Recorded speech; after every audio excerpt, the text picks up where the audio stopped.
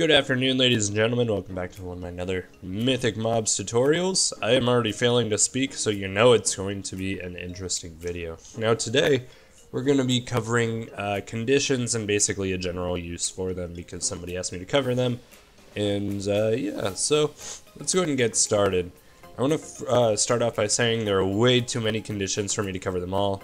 You are going to want to look at the manual to see what all there is because I'm pretty sure there's like 100 different conditions. All of them are pretty straightforward, but you know, I'm just going to teach you basically how they work here. So, as always, you're going to want to start off with your basic mob. After you have your things set up, I'm going to go ahead and explain this to you guys. So, here we have our typical action message that I do on my mobs now. You have your stances here, which you don't need, but I do it for the sake of this tutorial. And then you're going to want to have some skills set up. Of course, I'm only using particles for the sake of this tutorial. I imagine anybody else would be using actual, real skills within the random skill parameter, but I will not be, just to show you guys what all this can do. So, what I'm going to go ahead and do is spawn in my mob here. Now let's go into the skills and let's talk about it. So here we're in this my skills page. I have the first skill called day particles. It's going to check and see if the time of day equals true, and if it is, it's going to run whatever skills I have set down here. For me, is just a particle ring effect, so that way you can kind of tell that it's daytime. Now, one thing I do want to note. There are very, very specific times of day in Minecraft, actually. There are 4 different times of day. There's dawn, dusk, day, and night. I believe dawn and dusk are like fillers between day and night. Day lasts until, from 2,000 ticks in world to 10,000 ticks in world. I believe dusk lasts from that 10,000 to 12,000. I believe, and then from there night is like 12 or 14,000 to 0, if I'm not mistaken. Anyway, it's kind of complicated, but you can check the manual. It'll tell you on there. So let's go ahead and see what happens here. If I do time set day in Minecraft, if you're using essentials, it's always going to set it to 0 ticks, which does not qualify as daytime. That is currently dusk, if I'm getting this right. So, since that's dusk, what we're going to want to do is time set, we'll do 2000 here. There we go. As you can see, the sun's high in the sky and suddenly his particles are appearing. That's actually perfect for our daylight particles. So, to show the counter of that, if I do time set night, as you can see, his particles changed. Well, that's because in here I have a different thing called night particles, which runs if the nighttime condition is met. Now, one thing you're going to want to do is, I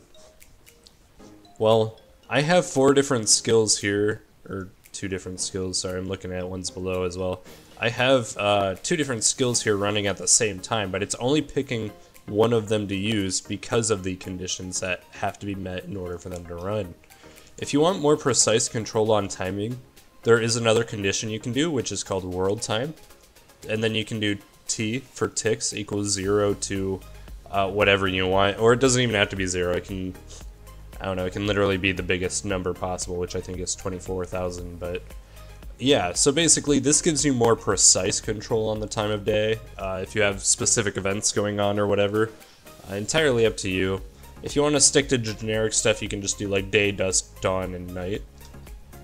And yeah, so now that we got that out of the way, I want to look at stance-based ones.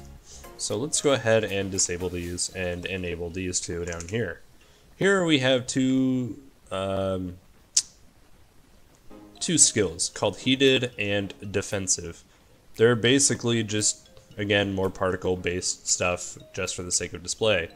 So heated, stance equals heated. I'm just gonna do a quick little effect here. Effect particles. Particle equals flame. 100 HS.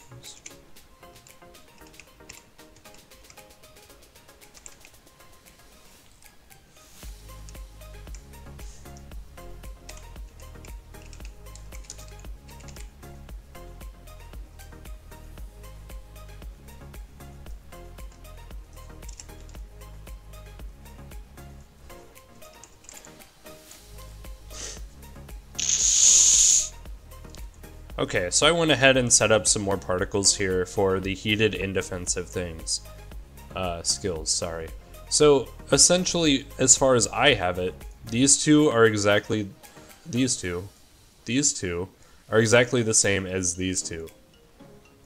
But, they have different condition bases. This one has its stance set to heated, this has its stance set to defensive. One thing I forgot to mention also, you're generally gonna want, actually, no. Whenever you run stances, it's best to run them inside of skills so that way you aren't just like having your mob randomly change. Like, one thing you could do is like random skill equals blank, and it'll have like 3 skills, and each of those skills will be like a different set stance. That's entirely up to you. I already did a stance tutorial. If you want to, check it out, link in the description. However, that is not what we're about here. So, let's go ahead and see what happens. I have the stance S equals heated set to true for this particle set to run. And in order to activate that, we need to interact with the mob. So let's go ahead and do that. Okay, so I right clicked him, and suddenly he is spewing out flames. He is mad. So how are we going to set him into the other stance? Well, easy, we're just gonna punch him. Chill out. So, now he's spewing out clouds. What I have down below, if you look at the numbers, I have a different thing set up so that way I can see what his stance is based on, well, I guess what his stance is. So, when I right click him, you can see I put him in the heated stance and now he's spewing flames. Punch him, defensive stance, spewing clouds. Basically, that's, those are different things, but these are conditions that are met in order to activate these particles. Again, to recap that, stance equals heated, true. Stance equals defensive, true. When heated, he will use flames. When defensive, he will use clouds. He's currently heated. Nope, now he's currently heated. And he's spewing flames. Now he's defensive and he's spewing clouds. Okay, so the last thing I want to go over is a cool little thing that you can actually mix as many conditions as you want for some very complicated mechanics. Or if you have some sort of like objective on your server that you want players to complete, like maybe a mob has to be within a certain area, maybe it has to be in a certain area during a certain time of day, whatever the case, you can you can mix as many conditions as you want. Now, just to kind of show this, I'm gonna go ahead and add another one here. Stance S equals, we'll do heated, why not? But one thing we're gonna wanna do is deactivate these so that way you can kind of see what, what's going on. Okay, we're gonna go ahead and reload. Now let's take a look at these new conditions. Here, we need the stance equals heated condition, players within a distance of 6 condition, and for it to be nighttime. So if I set it to time set day, and I switch him to heated, you'll see nothing's happening. So, let's go ahead and switch it to nighttime. Well, oops, yeah, there we go. Okay, so, even though I totally just kind of bugged that part of the tutorial, you can see now, it's nighttime. I'm within a distance of 6, and his stance is defensive. Nothing is happening. But when we switch him to heated, suddenly he's exploding. Now you can see there's so many different things going on here. It's nighttime, his stance is heated, and now I'm within a distance of 6. If I leave that distance, the condition is no longer met and he can't run the skill. If I switch his stance, the condition is not met and he cannot run the skill. If I set it to daytime, one of the 3 conditions is not met and he cannot run the skill.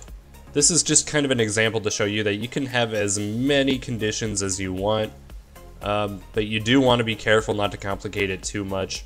Again, make sure to check the manual because there's like at least, I'm pretty sure, around 100 different conditions that you can use, which is pretty wild. So make sure to check that out, as I will not be going over all of them. I just wanted to go over some very basic ones. There are other very handy ones such as mob score, global score, and stuff that even pertains to plugins like World Guard regions and such like that. So that's really all I got for you guys today. If you liked this video, or you know, if you're inspired by this video, make sure to give it a like or a thumbs up. Make sure to subscribe for more, you know, laboratory content. One thing I keep forgetting to mention in my videos, make sure to check out the links in my description. I usually have a download pack which involves everything that I've covered tutorial wise.